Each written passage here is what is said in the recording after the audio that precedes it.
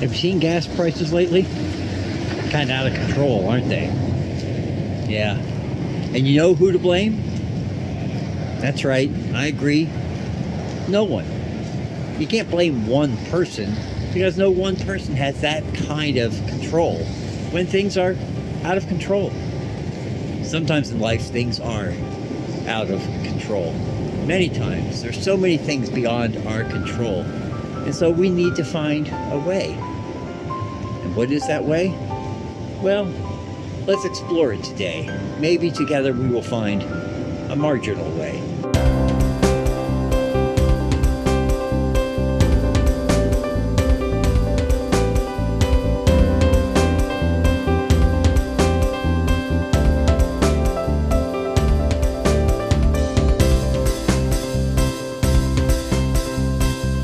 Seeking to walk in the way of Jesus.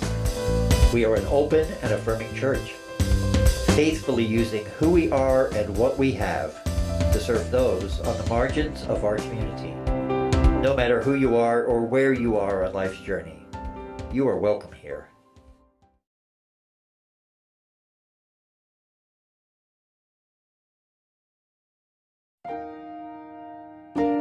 We continue our movement through the Lent season this week with another kind of letting go. This week we lament that so much in our life is out of control.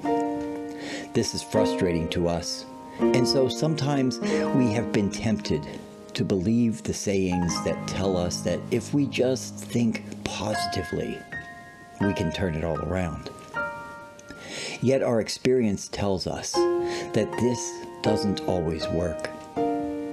Let us turn ladder climbing toward the expectation of a perfect life into garden tending, nurturing what is, and embracing our holy, good enough lives.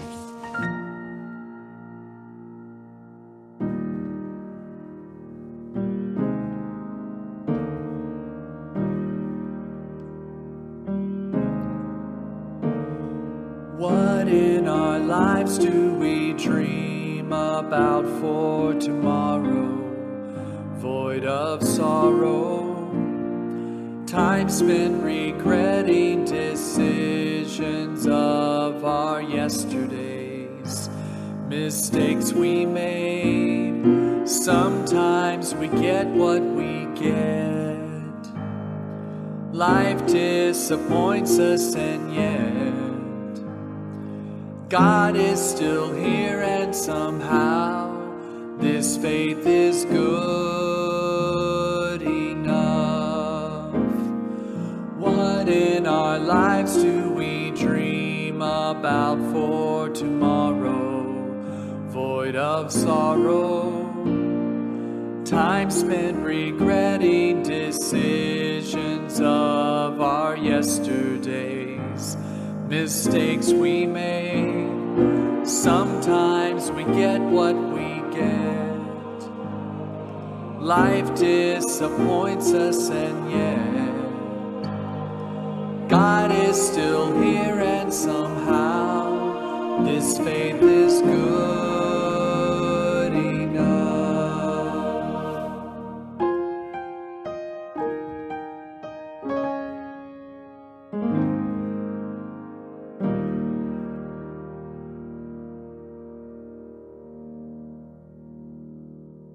Let us pray together.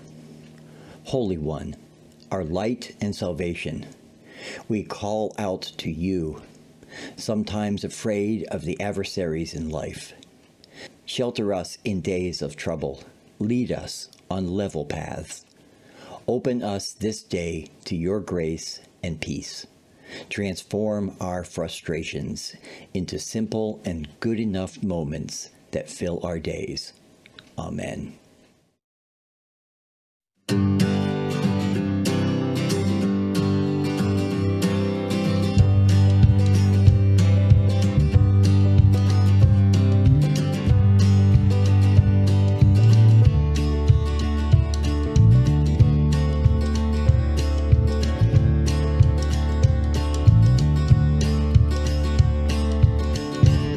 Welcome back, everybody.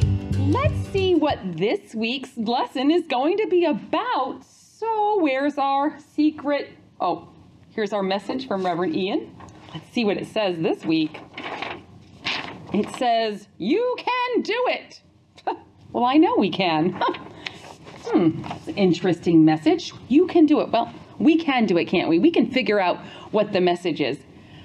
Let me tell you, I have been so excited for this week. This week, I wanted to talk about these plants and how we could... Oh, yipes. Oh, no. Oh, it's raining. Oh, man.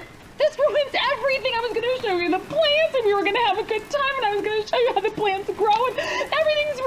What? I can't... What do you tell... Oh, the umbrella? Okay, let me see if I can... Oh, it's raining on me. It's ruined everything. I hate when my plans are wrecked and I can't do what I want to do. All right. Oh, this is much better. You're right. I just needed to breathe and calm down and think of a solution. Thank you all for helping me think of this solution. So now I can still show you the plant that's blooming there. Well, not blooming yet. The bulbs are starting to grow, and hopefully those flowers will bloom soon. I think I might be understanding the lesson. So the letter said, you can do it. I can do it if I slow down and calm down and think of a solution. God has given us an amazing ability to be creative thinkers and problem solvers, and to be people that can adapt. We just need to remember that we can adapt to situations and figure out solutions. Whew, I got it. Thanks everybody for helping me. Okay, let's close with our, I guess it's not raining anymore. I can put my umbrella away. Let's close with our poem. Here it goes. Ready? Follow me. I look at you. I look at me. I celebrate what I see. 'Cause God made all, the smooth and rough. No matter what, you're good enough. Isn't that fun? Awesome. All right, I will see you all next week. You're perfect in the perfect way. You're perfect and I hope you stay. Your goofy little self eternally. Oh, I'm weird like you, I know it's true. I'm in the clouds up there with you. You think you're flawed, but wouldn't you agree? You're perfect for me.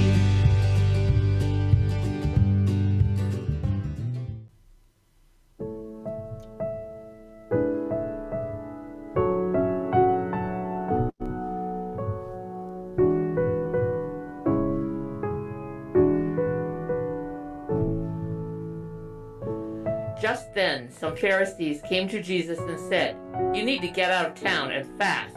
Herod is trying to kill you." Jesus replied, "Go tell that fox, today and tomorrow I'll be casting out devils and healing people, and on the third day I'll reach my goal. Even with all that, I'll need to continue on my journey today, tomorrow, and the day after that, since no prophet can be allowed to die anywhere except in Jerusalem."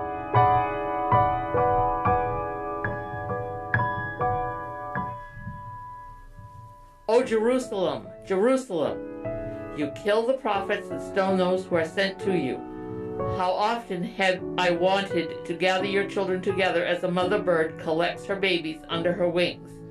Yet you refuse me. So take note, your house will be left to you desolate. I tell you, you will not see me again until you say, 'Blessed is the one who comes in the name of our God.'"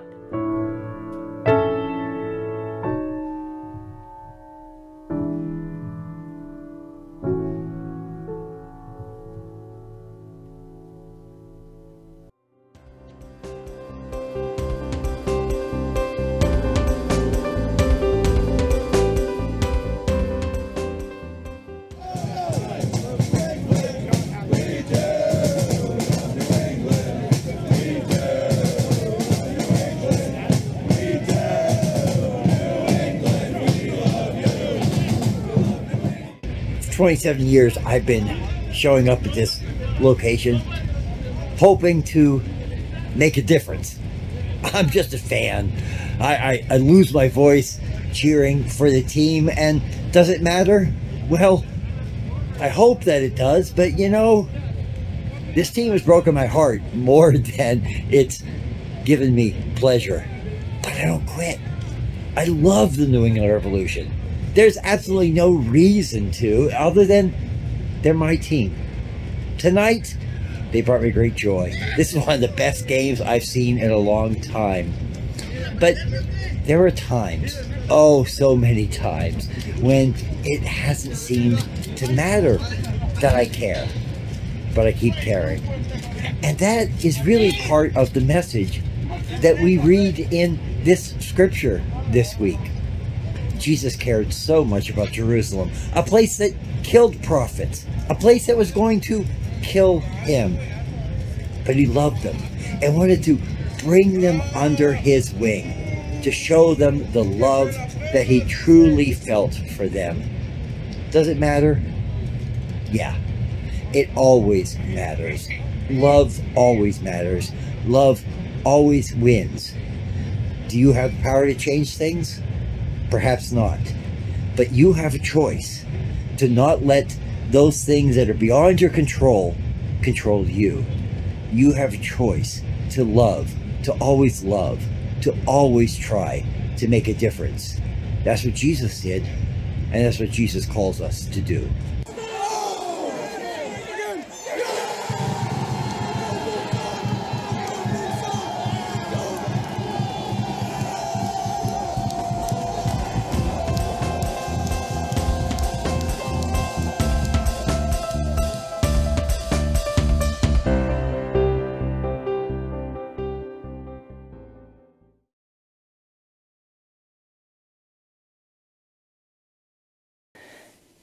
Well, there is so much that's out of our control. And we'd like to find some control. And when we don't have control, we kind of think that maybe God does. And then we might complain that God isn't in control. And it makes our heads hurt and makes us feel guilty because maybe we shouldn't have those thoughts. But that's the life we live with, isn't it? In one of Kate Bowler's podcasts, where she interviews Emily McDonald, she talks about greeting cards. Emily McDowell has created a whole series of cards that are appropriate for when people are suffering, because so many of them aren't, right? She points out that it's strange when you're sick to get a get well soon card when you don't actually know if you're going to get well. And so she's created these wonderful cards that are a little bit more honest about control and suffering and what we deal with in the world. One of my favorites is she has a card that says, "Let me be the person to smack the next person who says to you, everything happens for a reason." Yeah, exactly. The things that we say that we think are going to fix people, that somehow are comforting, that really are not. Because it really just betrays our need for control and for change and for fixing things that sometimes can't be fixed. There is so much out of control, out of our control. You know, we're in this season of Lent when we're thinking about Christ's suffering at the end and his death and resurrection. And because we know how the story ends, we don't have quite those feelings about resurrection that maybe we would if we were a little more honest. Think about the stories, the miracle stories of Jesus' healing and how he brought some people back from the dead. Well, he wouldn't have to if the person didn't die in the first place, right? And we hear that in the stories too. When he goes to see Lazarus, his siblings say to Jesus, "If only you'd been here." And Jesus weeps and brings him back to life. But if we're honest about resurrection, we wouldn't want it to ever happen. We want everything to live forever and to be whole and happy and healthy, but that's not the world we live in, is it? And we hold on to things perhaps sometimes that need to die because we don't believe in resurrection. We don't truly believe that the one prerequisite for resurrection is death. There is so much that is out of control, but we may not be able to control it, but we can choose to not let it control us. We can choose how we respond to the things that are beyond our control. That is within the scope of what we can choose. It is okay to feel what you feel without justification. You feel hurt because it's painful. You feel sad because it is tragic. You feel angry because it is unfair. Remember that you are not the feeling, that you feel it. It simply happens. Think about the cloud in the sky as the feeling. You are not the cloud. You are the sky in which these things occur. If only we had that attitude about our lives and the world. But when we're truly honest, the world is not really a very good character witness for God, is it? Certainly not if we think of a loving, fair God who makes everything happen beautifully. When we experience difficulties in this world, things beyond our control, it's not necessarily an argument for God, is it? So what do we do? How do we respond to this God? How do we speak to this God in our prayers? Well, again, I'm afraid that too often in our prayers, we're transactional. Prayer works when we get the response we're asking for, right? We tell people, let's pray about it. And then when the miracle happens, when the healing comes, when the good thing happens, oh, see, prayer works. Is prayer really that kind of transaction? And if it doesn't work, why doesn't it work? We tend to take the blame on ourselves because it would be a very perverse God who will not hear our prayers or might reject our pleas because we don't do it right. So even there, when we think it's our fault, why would God do that? So what is this about? Why should we pray? Is it a formula to get what we want, to make things work? Something we must do correctly? There is so much that is out of control. We cannot control many things, but we can control how we feel and not let them control us. So perhaps in our prayers, the thing that changes is not God or God's will or the circumstance. Maybe it doesn't always bring a miracle. Maybe prayer is about having that conversation with God so that the change happens in us. That we learn to choose to accept the things that we cannot control.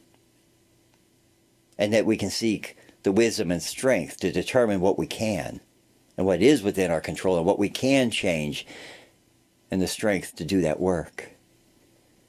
Maybe that's the real work of prayer. This was true even for Jesus. Jesus could calm the storm, did calm the storm. Jesus could heal people, did heal people. Jesus could raise people from the dead and did. But he didn't calm every storm. And he didn't heal every person. And he didn't feed every person. And he didn't raise every dead person from the grave.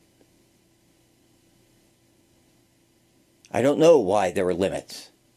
I don't know if he was unable or unwilling. I know that as a human, he probably felt like we feel that let's fix it all. But the divinity in him assured him that there is a plan and there is a hand behind all of this and that everything may not happen for a reason, but everything happens. And that we don't go it alone. That whatever happens, we're not alone. And that's a lesson that was hard for Jesus to live. Because He knew what was happening around him. He knew what was going to happen to him. He understood how people are. And the one thing that God does not seem to be able to do, the one thing that Jesus surely was not able to do, is to control how other people think and act and feel. For whatever reason, we have that freedom. That's part of God's plan. And so the people around Jesus were like those baby chicks who run around the barnyard, who maybe are attracted by the grain when you throw it out. Maybe that's the way to go, isn't it? The way to herd cats is to wield a can opener, right?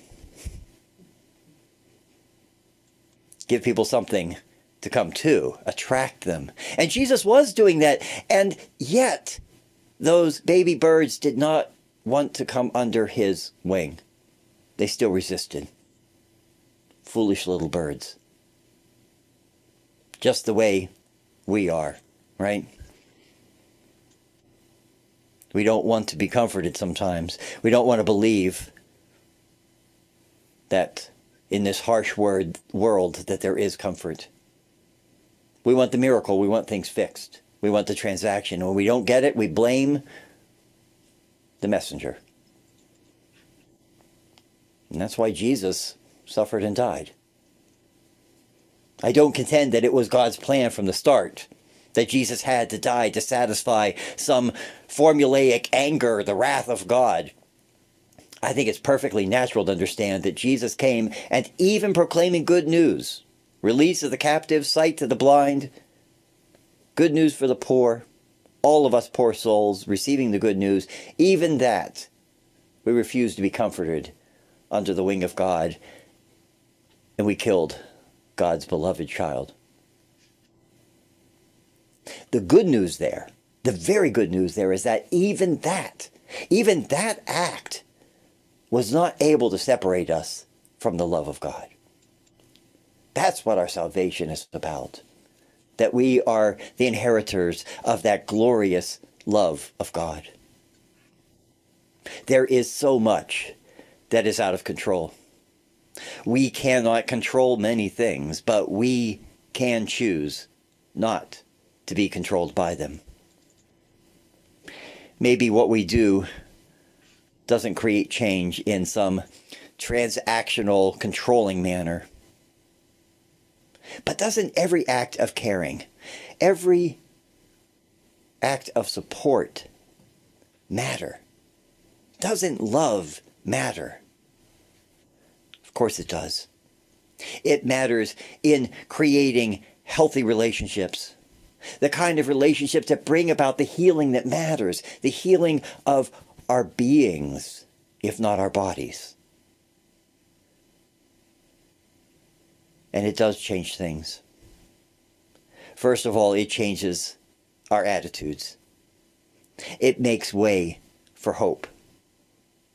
It makes way for comfort, even in the midst of the storm. Jesus, the one who can calm the storm, is in the boat with us. He may be asleep, but he's in the boat. It may not be time for him to wake and calm the storm, and we may need to just trust that even if the ship goes down, we are in God's care, and we are in the presence of Christ. And friends, that is good enough. Amen.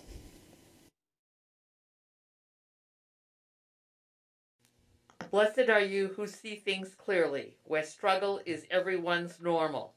You walk among the fellowship of the afflicted, a club no one wants to join. And while this life isn't shiny, it does come with superpowers. Superpowers of ever-widening empathy and existential courage that gets you back up after another fall, and a deepened awe at the beauty and love that can be found amid life's rubble. Like flowers that grow from the cracks in the sidewalk, these virtues blossom in you, and thank God for you. Blessed are all of us who struggle, for we are in good company, and will never walk alone.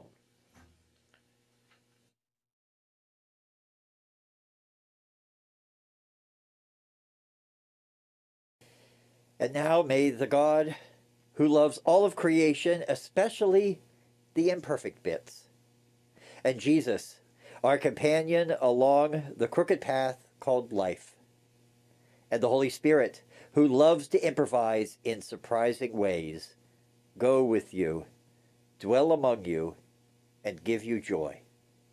Amen. You don't ask us to get on our hands and knees. You don't ask us to crawl in the dust. You don't ask us to say the right words, cross our T's. You don't ask us to believe. All you ask us is to be loved.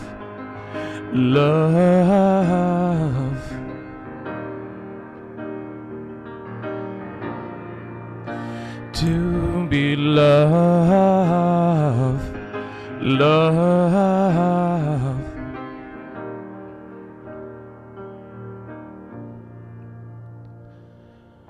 You don't ask us to do it all perfectly. You don't ask us if we're enough. You don't ask us to all be alike or agree.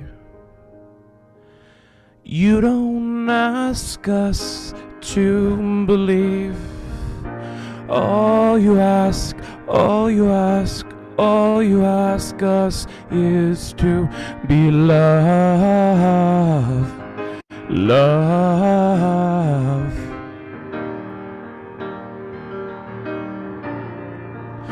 To be loved.